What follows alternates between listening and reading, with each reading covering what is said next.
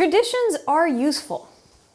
They offer us a blueprint for how things can be done and a heritage which gains value over time. When you're an outsider though, you can kind of take what's practical from tradition and create something entirely new. This, my friends, is innovation. Which brings me to what's in my glass right here. Do you know what this wine is? Wine tells us a story. We just need to know how to read it. And this glass is saying a lot. The first thing we'll do is look at the color. And this is a deep purple ruby color. And when I say it's deep, it is near opaque. I can't see through it. Not only does this suggest that we have thicker skins with a lot of anthocyanins, but it also points to wine traits that cause copigmentation. Yep, it has tannin. A quick swirl and I can see lots of tears staining on the side of the glass. The staining of the tears means the wine is unfiltered, and many of them suggest higher alcohol, aka a higher, warmer climate. Ooh, I smell a swath of ripe fruit, ripe black currant, blackberry, black olive, and some subtleties of black pepper and violet.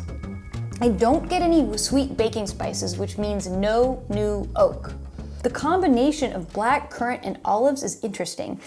It's not normal. It suggests a blend of grape varieties. Let's give it a whirl. Definitely full-bodied, with a creamy mid-palate and moderately high tannins. The fruit is ripe but not baked. It has a bit of tartness here.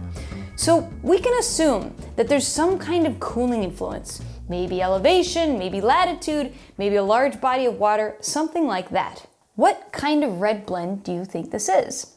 Is it Cabernet Sauvignon and Merlot, Cabernet Sauvignon and Syrah, Syrah and Grenache, or Grenache and Pinot Noir? Let's phone a friend and ask Master of Wine Christine Marsilio to fill us in on what we have here. We've got lots to think about here. High levels of tannin, deep, almost inky color, and a mixture of tart but ripe black fruit, along with hints of herbal and pepper notes.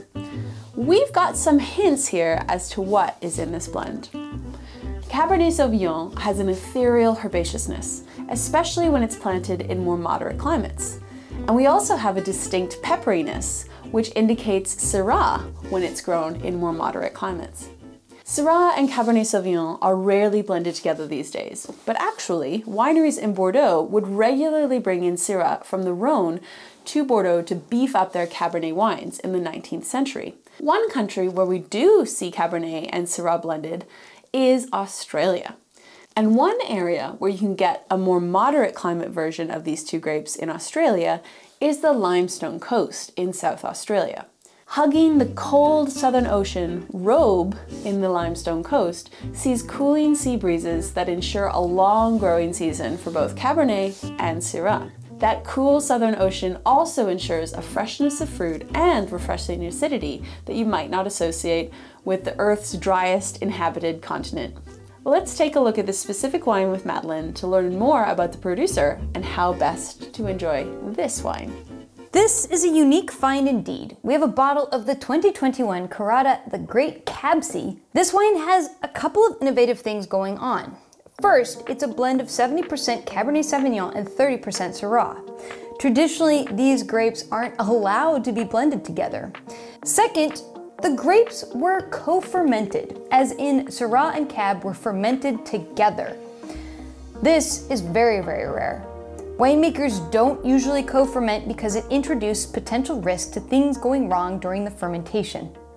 And yet, it worked out splendidly. For this particular wine, I want to pair it with a rich, fatty meat. I'm thinking bone-in ribeye. Or for you plant-based foodies, try out one of Wicked Kitchen's lion-made mushroom steak recipes. Holy moly God, those steaks are so frickin' good. And the next time you feel like an outsider, just remember, you have innovation on your side. If you like this segment, we'd love to know about it. Leave me and Christine a comment. This wine is part of Wine Folly Club, where you learn by tasting. In the meantime, subscribe for more tasting videos like these, and until next time, happy tasting. Salut.